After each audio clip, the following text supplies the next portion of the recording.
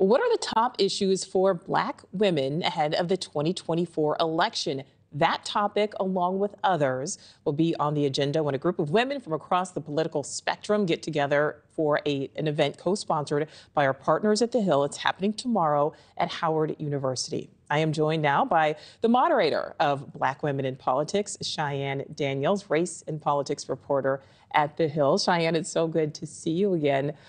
So this event is happening tomorrow. Just talk about how politicians on both sides are courting the Black vote this year, a vote that is certainly far from a monolith. Absolutely. Thank you so much for having me. We are so excited for tomorrow's event. And what we have been seeing is so much investment going into Black voters for the 2024 presidential election. In particular, we are seeing both President Biden and former President Donald Trump really trying to boost their numbers with Black voters. Now, this looks very different between the two candidates. Obviously, we see President Biden creating ads to air on different Black-owned properties to air during the March Madness games on streaming devices versus former President Donald Trump, who we have seen showing up at different Black events, such as the Black Conservative Federation's annual gala that he was at earlier this year, as well as his newfound attempt to create a sneaker line that he thinks will do very well with Black voters. So very clear that both candidates see the value in Black voters. And so we'll kind of see what happens as we get closer to November.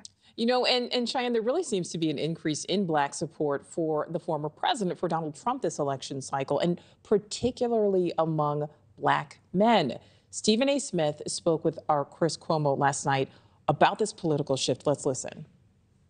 Joe Biden is not necessarily inspiring. We don't want to admit publicly that Joe Biden's 81 plus million votes that he received in the 2020 election was a byproduct of people voting against Trump more so than voting for him.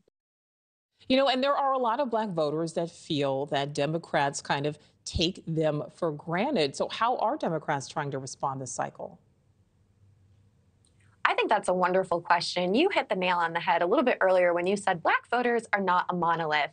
And there are quite a few voters who are saying they have been taken for granted for decades when it comes to their support of Democrats. So what we're hearing from Democrats in the Congressional Black Caucus, as well as the Democratic National Committee, is saying we have to work on our messaging to Black voters. We have to get to where they are. We have to meet them in their communities and express exactly what Democrats have done under not only the Biden administration, but in Congress to improve the quality of life for Black Americans. You know, and before we let you go, Cheyanne, I mean, this event is about Black women in politics.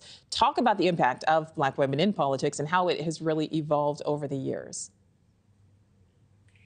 You know, when we think back to Shirley Chisholm becoming the first Black woman elected to Congress to where we are today with so many members, not only in Congress, but at the state levels, we're seeing a real big push for Black women to take their place, to take a seat at the table, not just casting their ballots, but wanting to be part of the conversations, wanting to be the ones making these policies.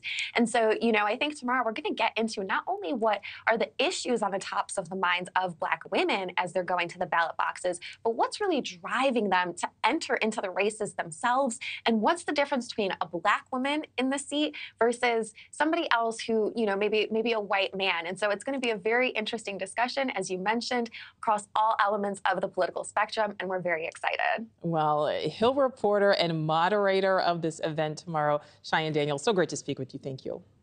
Thank you for watching. Go to newsnationnow.com to find News Nation on your television provider. And don't forget to click the red subscribe button below to get more of News Nation's fact-driven, unbiased coverage.